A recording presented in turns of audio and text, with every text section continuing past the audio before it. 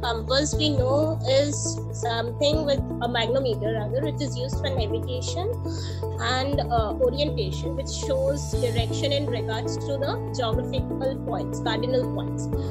So now origin was started in the early 1866.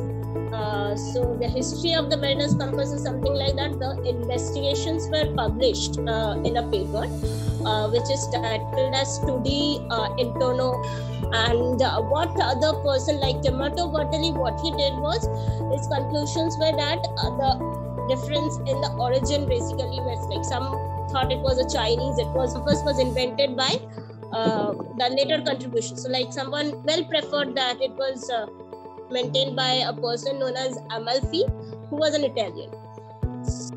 So basically, like the mariner's compass help us, obviously as it's a compass, it will help us to know the direction while in the navigation process. And how the structure is, like it's mounted on a wooden box. Okay, so there is the lid. The lid is currently it's not there, and there is a single iron needle with a brass cap that is present on the spike projecting the bottom of the boat. So it even consists of some lead down and like to keep hold and to keep it fixed. So now the construction part would be continued further. Yeah, for the construction part, in this a magnetic rod is required when we construct a compass. So this can be created by aligning an iron or a steel rod with Earth's magnetic field and then tempering or striking it. However, this method produces only a weak magnet, so other methods are preferred. Now, as we look into it, in the modern era, there is 360-degree system that took hold of it, and this system is still used today for civilian navigators. The degree system spaces 360 equidistant points located clockwise around the compass dial. So the Earth's magnetic field, inclination and the intensity vary accordingly at different latitudes, and compasses are most often balanced during manufacture so that the dial or needle will be level, eliminating the needle drag, which can give inaccurate readings.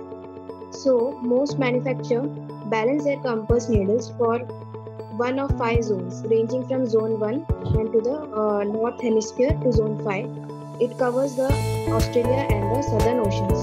There are also other magnetic compasses and they are slide small counterweight installed on the needle itself. So this sliding counterweight called a rider can be used for counterbalancing.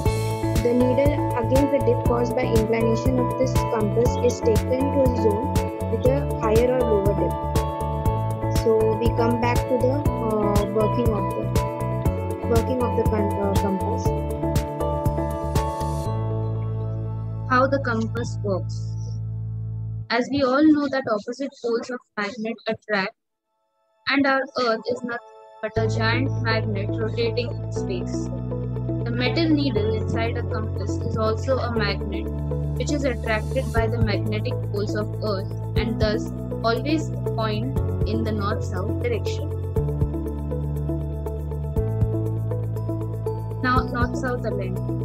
When the compass is rotated, the Earth's magnetic torque acts on the needle, thus always keeping it aligned in the north-south direction. Compasses on ship. In early days, compass was majorly used for navigation through sea routes. Navigators in boat held the compass in line with the front of the boat so that they can determine where the boat was heading exactly. Compass in modern days. Compass is still used in this modern era with some required modifications. You may now think, what kind of modification would such a simple and neat device need?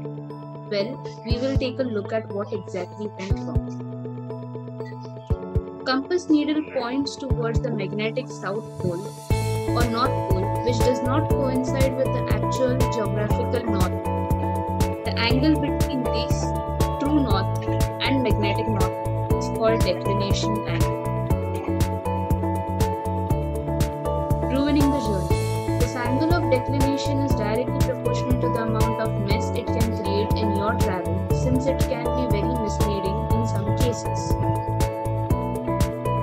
Declination on maps. Our ancestors didn't know about this concept, but we do. Modern day maps come with the current value of this declination for various oceans. The magnetic North Pole has an annoying habit of changing its position with time. Hence, one needs to use a recent updated map and not use the outdated ones. Thank you.